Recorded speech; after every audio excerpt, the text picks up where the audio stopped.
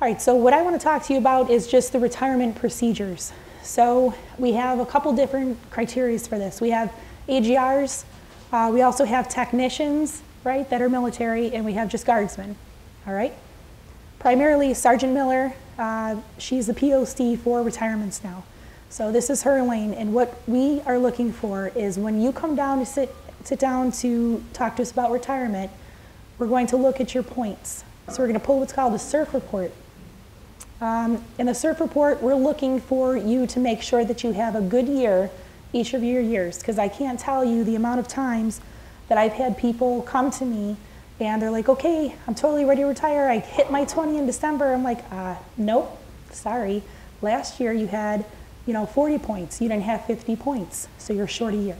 So that's why you'll see in your emails once a year to review your R&R, right? You get that email. That's very important to look at it to make sure that you have enough points to qualify for a good year. And if you are concerned about it whatsoever, if you're not sure your points, you're not sure how many good years you have, that's where you need to come down and talk to Sergeant Miller, Sergeant Mommertz, Sergeant Slamba, and we can go through that thoroughly and make sure that you do have a good year. So with that being said, we're going to sit down with everybody, but AGRs specifically, Sergeant Eshelman is the POC for AGRs and technicians.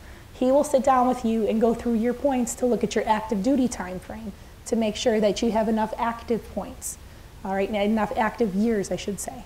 All right, so there's two different votes for that. So what happens is after we sit down, we look at your SURF report, we look at your points, then what we're going to do is come up with a retirement date. So say you have 25 years and you're ready to retire, awesome, we're gonna pick a date. So we're gonna sit down, if it's 1 December, perfect. We expect you to come to FSS a year to 6 months out from your retirement date. And that is for your benefit, so that you're not scrambling at the last minute to turn in your C-bag or to figure out your pay if you're turning 60 soon, anything like that. So 6 months to a year out is when you're going to come and see us, all right? Now, AGRs work a little bit different. So we'll sit down and we'll also look at your retirement. However, there's a couple things that AGRs specifically need to have before you come meet with us. One is going to be an amended order, and you're going to get that from Sergeant Eshelman. He's going to request that through the state because your end date for your AGR order has to match your date that you choose for your retirement. Okay, simple as that, and that's for pay purposes. So you need your amended order, and the next thing that you're going to need for your AGR retirement is you're going to need a pay form called a DD Form 2656. Now, traditional guardsmen will need that same form, that 2656, once you turn the age of 60, or for those that are collecting a little earlier based on deployments, which we'll get into shortly too. I don't want to confuse you. So that's a pay form that you're going to need. So with both of those for AGRs, then at that point is when we go into the program VPC through MyPERS, and we officially apply for retirement. Just by a show of hands, who in here has applied for retirement through VPC? Okay, and for those, if you don't mind me calling you out, how easy of a process was it? Pretty simple, right? Takes literally like 5 minutes. So as long as you fill out all the correct information and that you are applying with all your points and everything all in a row, right? So our job in FSS is to make sure that you guys who've put in over 20 years dedicated time for your country, that you have everything lined up for you, which is a major part of why we wanted to have this briefing. It's all about you. You put in 20 years, you deserve to make sure that everything goes smooth for you at the end, okay? All right, okay, so when you apply through VPC, one of the final steps in there, they list a POC. They also ask you about a ceremony date. They also ask you about retirement binders. So let me just explain those two things. So in VPC, it doesn't know that you're not different than active duty. So it's basing it on as if you were an active duty person who they have the official ceremonies and whatnot. So we always click yes for both of those for you to just keep in mind. And that is just to make sure that we receive your retirement binders in time before you retire. So it's a nice gesture from your commander that can be presented to you. Okay, so if you're wondering what that is. Then at the very bottom of the application in VPC, it asks to list a POC. Your new POC is Tech Sergeant Heather Miller. And then the unit commander is who it gets routed to next. So by a show of hands, who in here is familiar with EPRs? Okay, great, because this kind of works just like an EPR as far as the routing. So it's going to go to the commander for approval, because this is a voluntary thing. We are all voluntarily retiring. So it has to be approved by the commander. So the commander will approve it.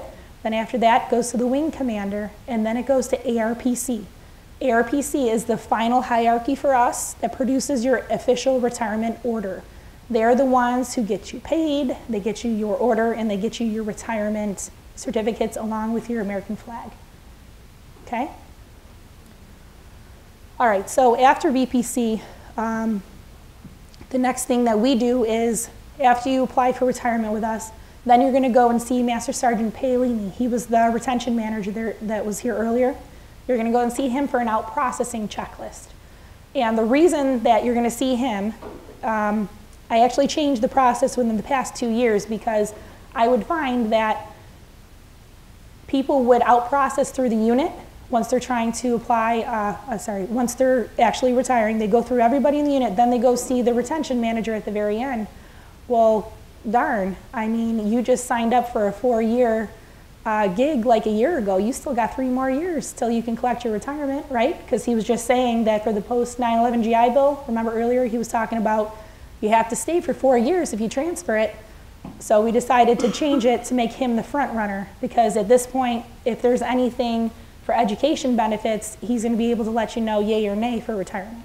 So that's why he's first, in case you ever wondered that portion of it, because we're all interconnected in FSS with our roles and to make sure that you guys are taken care of. That make sense? Okay. Next slide. Okay, great. So that's it for just the formal portion of applying for retirement. It's super easy. The only hard part is really on you as the member with making sure your ducks are in a row. And by saying that is making sure that you're seeing the right people to get your ducks in a row. So start with Sergeant Miller. She is your POC for retirements. She can make sure that her folks, Sergeant Mommertz and Sergeant Slamba, can look at your points and make sure you have enough points for a good year and help you out with figuring out your retired pay.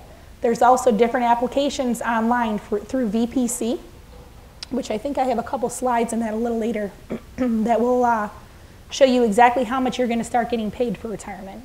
So there's a whole plethora of things that we can get into with it. All right, any questions on that process? Yes? I just want to stop at one point that I had a problem with. Yep. Because I was on the internet trying to read regulations and so forth, and that is to not underemphasize the fact that we're all in the retired reserve until we reach age 60. That is correct. And we don't have to worry about applying for retired reserve. Mm-hmm. It's an automatic, actually. So thank you for bringing up this, an excellent point. So a lot of people do wonder about the retired reserve. So all of us, and it's a great, except for AGRs, so AGRs, plug your ears. Everybody else, you go into the retired reserves automatically, which is an awesome thing because your pay keeps increasing until you start collecting. So say you retire at 40 as a traditional guardsman and you don't collect till age 60, guess what? You're still getting those pay raises until you turn 60. So that's pretty awesome.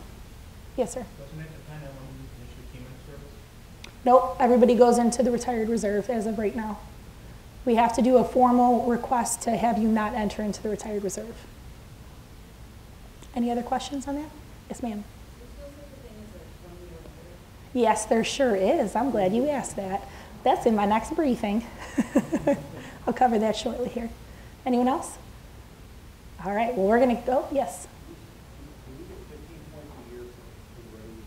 You get 50, yes, you do. Yes. Yep, 15 membership points per year you obtain. Yep. But remember, so if you do all of your drills and you get the membership points, that doesn't equal always to 50 points. So just keep in mind, and especially let your guardsmen know, tell them to look at their points every year. It's very important. And if they're not quite sure how to read it or where to go, tell them to come to FSS because that's our job. We need to make sure you guys are smart on where you're at for your benefits.